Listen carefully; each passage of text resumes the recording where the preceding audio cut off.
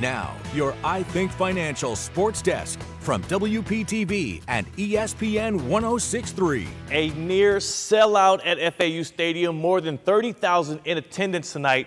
What a scene in Boca Raton. Good evening, good people. I'm Theo Dorsey from ESPN 106.3, and this is the I Think Financial Sports Desk.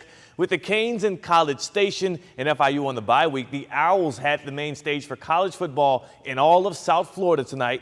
Could they take advantage? The Knights versus the Owls, UCF versus FAU, a game that dates all the way back to 2003. FAU looking to get their first win over the Knights in program history.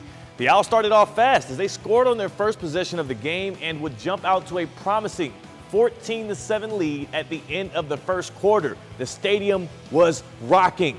But then the rest of the night belonged to the Knights, the visiting Knights that is. UCF used a balanced offensive attack and an unforgiving defense to score a whopping 33 points unanswered. They would roll on to victory 40-14. The Owls' challenges don't stop tonight as they travel to West Lafayette next Saturday to take on Purdue.